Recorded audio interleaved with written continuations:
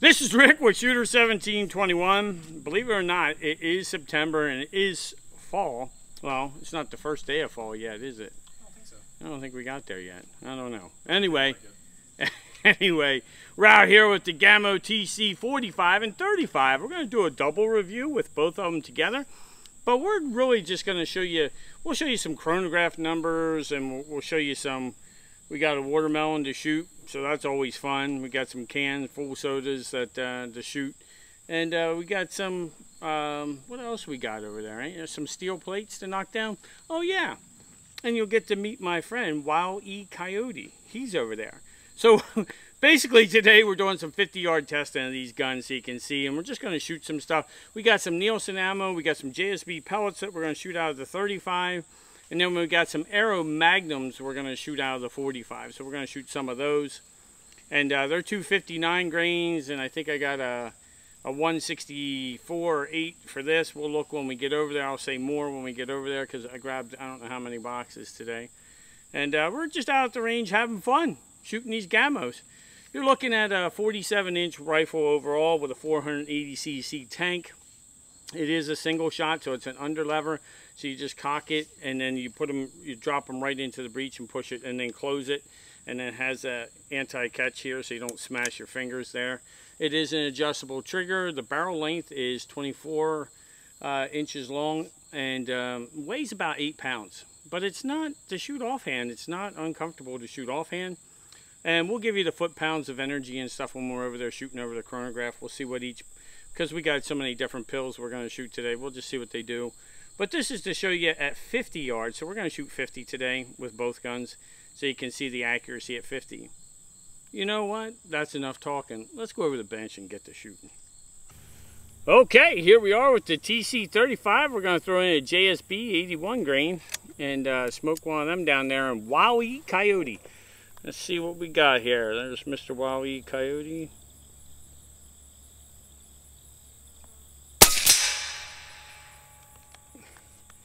What? 1,067. I don't think Mr. Coyote's happy anymore. So let's load another one up in there. And we'll give him another one.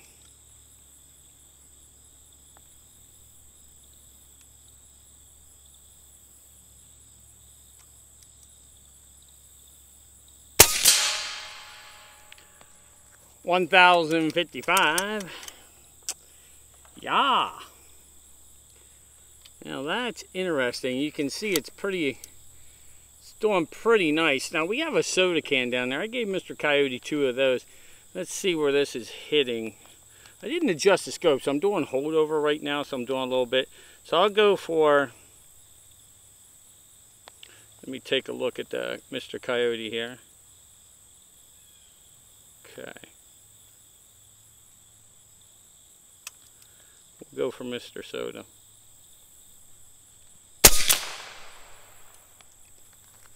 $1,044. He's not too happy. All right. So you saw we shot that. All right. So now we got some Nielsen 168. Some hollow points here. It's a flat base, so we're going to shoot them at Mr. Coyote. All right. See how they do.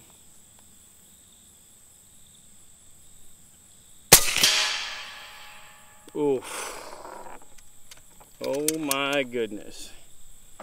Well, shoot another one. That was 810 feet per second with a 168. And trust me, these GAMOs got beautiful, beautiful accuracy at this range. At 50, they're just perfect.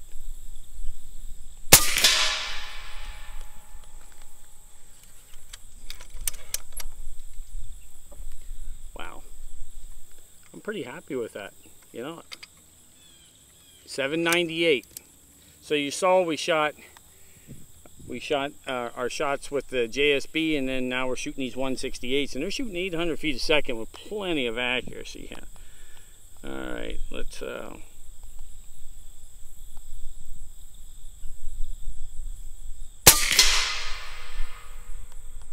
there you go. All right, and then let's take a couple shots at the steel plates back there. I'll put another pellet in. We'll shoot at the steel plates in the back. See how they do.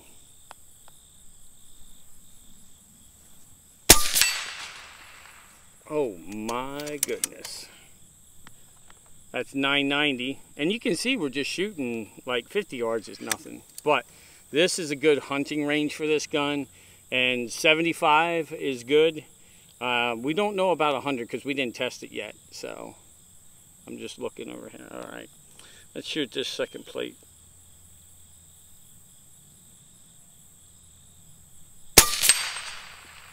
Holy cow, Ryan, did you hear that? Well, that's pretty good for the 357 there. That's way too easy for this gun, that's for sure. Wow. 9,000 feet per second with those JSBs. Holy cow. That's pretty incredible.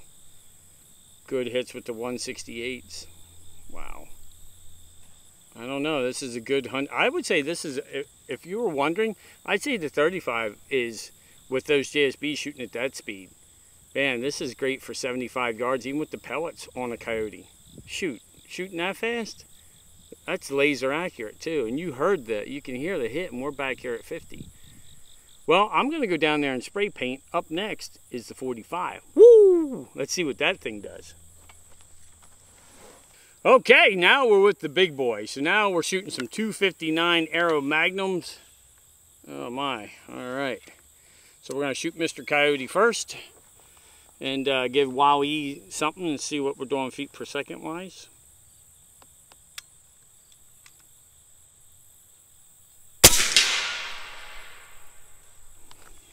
.770, not bad. Okay, Ryan looks like I have to adjust my point of aim there a little bit. Okay.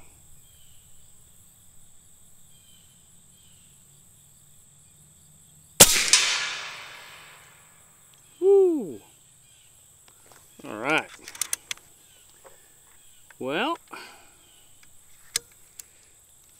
let's calm this thing down. 754.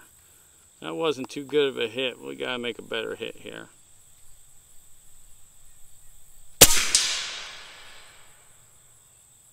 There we go. We put that one in the breadbasket.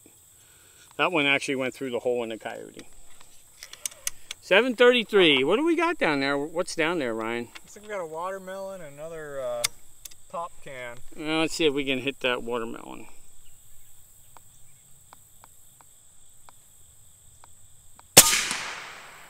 Holy smokes. Split that dude. Hit him again. He's laughing. He's laughing at that. Holy cow, what the heck happened there? What'd I do? Hit him low?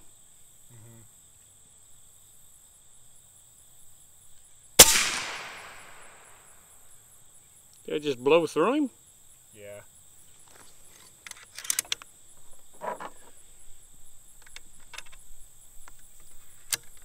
Huh.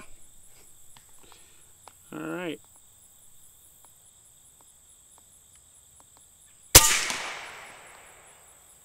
Oh, I see what's going on. All right.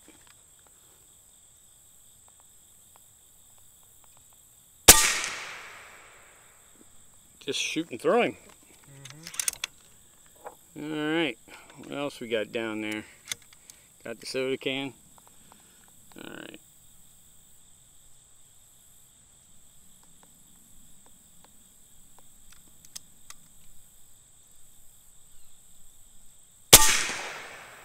Get him. I slightly hit that one.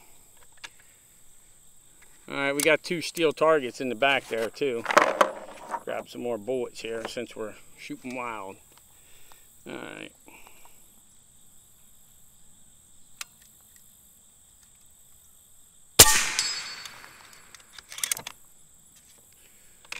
All right. A little disappointed in the watermelon there, Ryan. I don't know.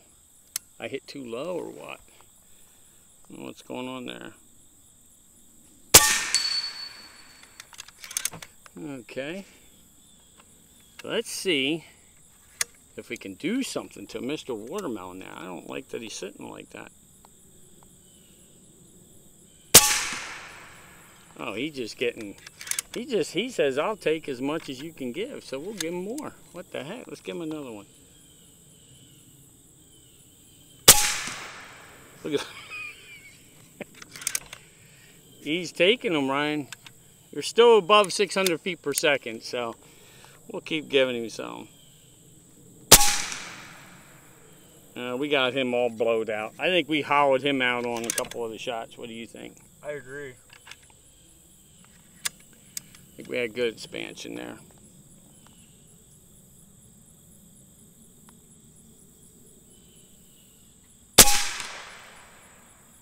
Yeah. A little low. It does, doesn't it? I'll come up just a little bit more for this last shot. We'll give it one more, Ryan, see if we can do something that watermelon. I don't know if we did.